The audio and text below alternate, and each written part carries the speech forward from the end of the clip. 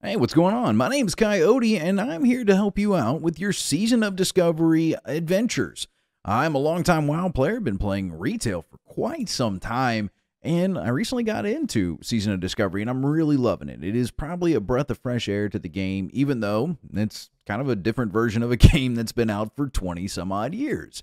But there are questions that people are having because there's a lot of new players that are coming to the game, and they're not going to retail. They're actually coming to Season of Discovery. It's a great tale. It's a very simple gameplay, and people are getting into it, but there's questions that keep popping up, and I keep seeing, and sometimes there's not a right answer right away. So that's what I'm here to help out. If you find any interest out of this video, do me a favor, subscribe to the channel. There's going to be more videos as I kind of do this stuff and see the questions out there, and I'll be giving some helpful tips and hints to everything that we come across. Today, I want to talk about your first rune. Why you can't leave your starting area without getting it, and you don't even need the quest to do that. As you can see, I got a level 25 mage, I got a level 25 druid, so I've been playing the game a decent little bit. I'm working on some other side projects, from hunters to paladins, warlocks, a little bit of everything. This game has a lot to offer, and I'm not just Alliance for you Horde members. I am a for the Horde kind of guy. I got a couple of Horde characters. But the big thing about your first rune is you don't want to leave your starting area without getting it, and you don't need the quest. And I'm going to show you that right now. We're going to do two characters. I'm going to start off with just a human warrior, Coyote. We're just going to call it Grunt for the purposes of this video. Coyote Grunt. I'm going to log in. A lot of people want to leave their starting areas, and that's absolutely fine because there's a lot of resources that are fought over. But you can't leave until after you get your first runes, unless you're a druid. More on that here in a bit. Alrighty, so I'm going to skip this. I highly recommend, if you've never seen those videos, watch them through. They're really good. So normally you'll get the quest at level 2 from your class trainer after you get the quest to go see them. And they're like, hey, go find this rune. And it's your introduction to the new runes. But thankfully, I'm actually not on a bad layer right now. There's plenty of wolves to kill, but as you can see, people are kind of camping out the kobold vermin. That is a normal thing for these starting out quests. But as a whatever class you are, you don't need to get your class quest to go get your rune. As you can see, I'm going to run straight to the back where the warrior rune is. I know where this one is because I have a human warrior. Shout out to the humans. If I had to be any race on the Alliance side, I really like being human. I like the story of people that aren't particularly good at anything overcoming great obstacles. It's just like one of my favorite stories in literature. But as you can see, you're going to walk back here, and this goes for any rune that is with your class. I'm going to actually go over and show you a gnome warlock next, and it's been a hot minute, but I'll do a horde one too to show you the same deal. So you're going to come back here, and there's this chest right here. That's the warrior rune right there.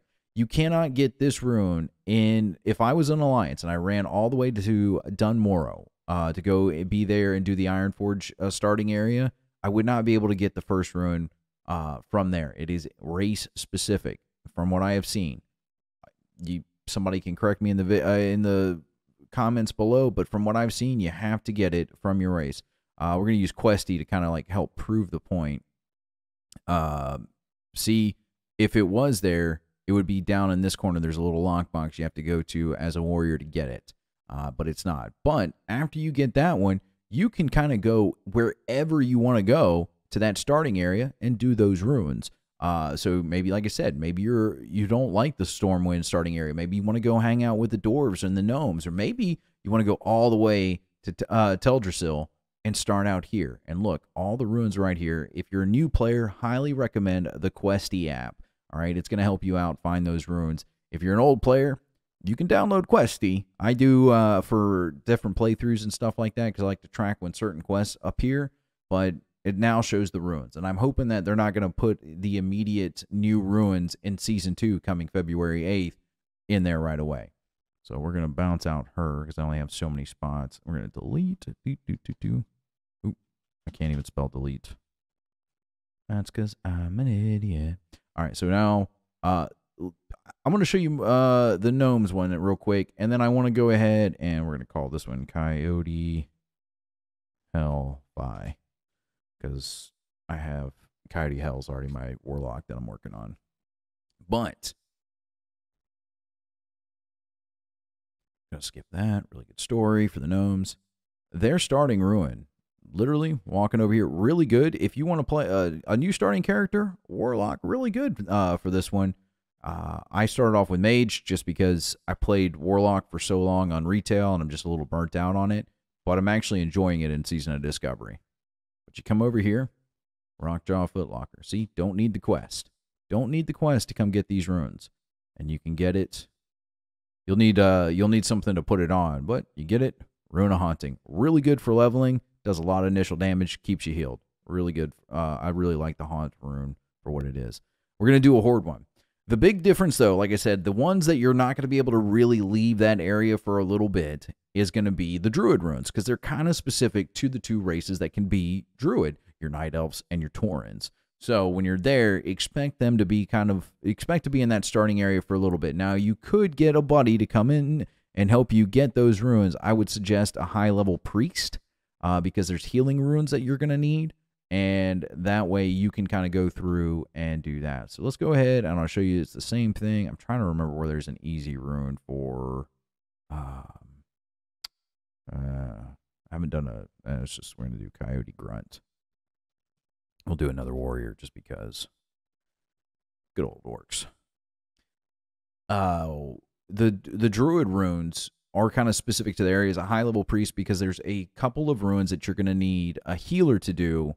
Well, there's one rune that you'll need a healer to do, and it really helps having them out. So, Furious Thunder. This one in that box right up there. A quick fun thing, if you just got to go all the way around, jump down is the easiest way I found to get to it. Nothing really attacks you, just really helps out. That's it. That is my tip. If you enjoyed any of these tips, make sure you drop a subscription down in there. I'm going to be coming out with more Season of Discovery tips, because there's a lot of new players coming to the game that they just don't know what's going on. And I want to help you out. I want to make you have a lot of fun in Season Discovery, the same amount of fun that I've been having, kind of discovering different things, working with new people. This is the classic feeling of WoW that I really miss, of where camaraderie and teamwork is all about it. So, if you enjoyed this, like I said, drop a subscription, and I'll catch you in the next one.